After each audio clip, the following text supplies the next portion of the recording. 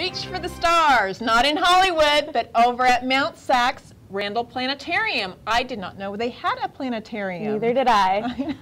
Today we have Planetarium Supervisor Heather Jones with us to tell us a little bit about what you can see out at Mount Sac. Yay, this is fantastic. I did not know this existed. You know, what a treasure. A surprising number of people say that, but the planetarium's been there since the 60s. Wow. We do shows and programs for the community, also for local schools on field trips, scout groups. We even do some birthday parties at the planetarium. Oh, maybe I need to have my next birthday there. Yeah, come on. Heaven knows I'm not going to be in Hollywood with a star. Maybe I should come and check out the stars at your planetarium. Oh, please do. Yes. So when kids come to the planetarium, are they going to jump into a rocket ship, or what are they doing while they're there? Well, it's going to feel like that a little bit because they're going to, in the planetarium, you sit down and the stars are above you in the ceiling.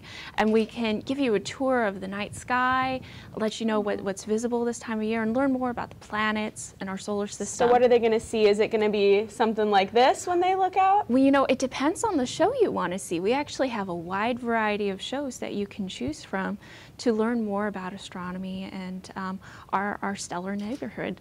Wow. So are the shows conducted at night, during the day? What time? Anytime. Anytime. Really? We have evening shows, and people can check our website at www.mountsacplanetarium.com to see our schedule of events for public shows. You can just come buy your tickets at the door and see the show. Tickets are fairly cheap. It's $4 for students and seniors and $6 for adults. Very cheap.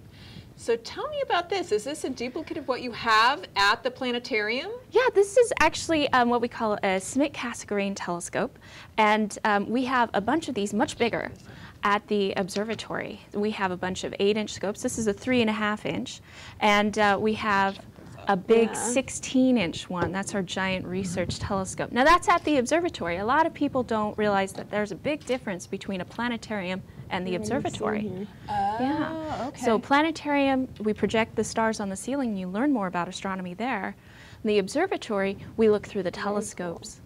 And we have both of these facilities. We have generally the first Friday of the month. This next coming month, Labor Day messes us up a little bit. So it'll be second Friday. But you can come see a planetarium show, learn about the stars, and then we take you up to the telescope observatory and you can look through our telescopes. And I understand you also have some special lenses to see the sun. That's right. We do solar viewing for special events, like for instance, this little girl was looking through our telescope for a solar eclipse that happened a couple years ago. And we have another one coming up August of next year. We'll have a big solar eclipse, and we'll be hosting a big event for that. Goodness. What else can kids do when they come to the planetarium? Well, if they come with a scout group or for a field trip, we've got a great program for them. In addition to seeing a planetarium show, they also make their own rocket.